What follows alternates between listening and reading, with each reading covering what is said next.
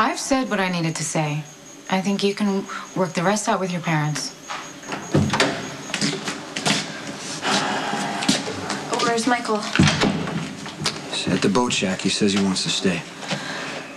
Did you tell him he wasn't a suspect anymore? Yeah, it didn't matter. Fine. You might as well hear it from me. Michael's innocent. So is my mother. I was the one who forced Claudia off the road. I was driving without a license. I got in a fight with my boyfriend and I was crying. It was stupid and I'm sorry. This is where you lay into me for ruining Michael's life. Everybody makes mistakes. It's how you face up to them that counts. What'd you guys do, make notes? Never mind. I have to go. Wait a minute. Chrissy, Don't worry, I'm not gonna run away. I just have to figure something out.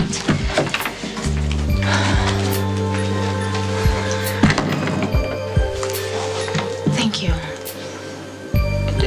for not laying in to her with both feet. Because I have a feeling when she gets home, things are going to get a lot worse. Hey, Brian. Hey, Hey, good news. you decided to come home with us? I still have a job. That creep and his skanky girlfriend must have been too freaked out by Jason to report me. You don't have to stay here. My mom confessed to causing Claudia's accident. Yeah, I know, Jason told me. You realize this means that I'm the one who did it and my mom's just covering for me? That's good, I guess. Not when I have to see her face to face. Please, Michael. Don't make me go back there and deal with my mom and dad alone. All right, now what? If we go home without Michael, Sonny, and Carly are going to have a complete meltdown, not to mention Jax. I can't force him to leave. Really, I mean, not to put a fine point on it, but I think you can, because Michael totally adores you. He'll do anything you say, not to mention he is a minor, and I don't think he's really good at the independent thing for a lot of reasons. And if Sonny and Carly come down here to Cancun to find him, Michael, if he runs off, he can get himself into a lot of trouble. If I force him to come back, then he runs away again.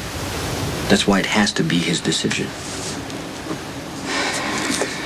Well, you know, I can sort of see why he likes it down here. It's sort of like a close second to Hawaii. Well, I did call for the jet. Okay. It's gonna take a little while, so if you want, you can go down to the water and take a swim. I'm tempted. I am, but you know, I could just settle for maybe a walk on the beach. Yeah, go ahead. Okay. But your leg is kind of hurt, so maybe we could just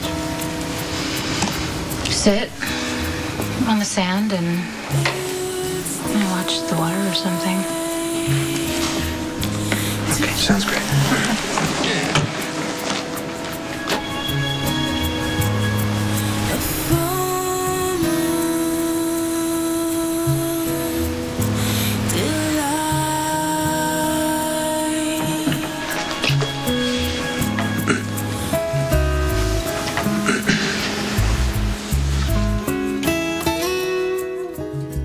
Maybe we should come down the elevator and then come back up again, or talk really loud when we're walking Jason down and the I were hall. just discussing whether or not we should take a walk on the beach or wait for you guys to come here. Oh, is that what they call it? Well, you're here now. We should get going unless you came to say goodbye.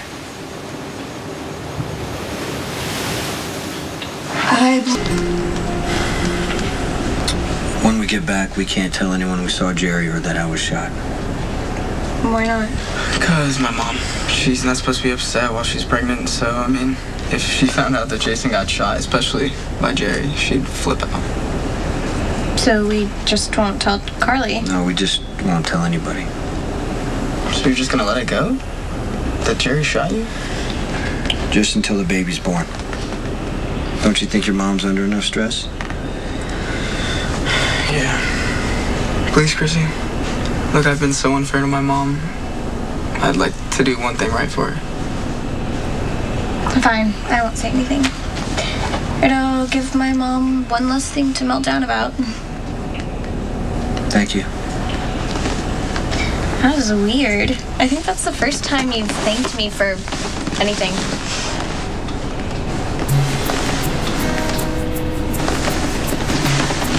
I told you we walked in on something. I think they got back together. We're going home to face the music, and all you can think about is their love life. Dude, that is such a girl thing to do. I'm just saying, when two people think it's over, it doesn't have to be.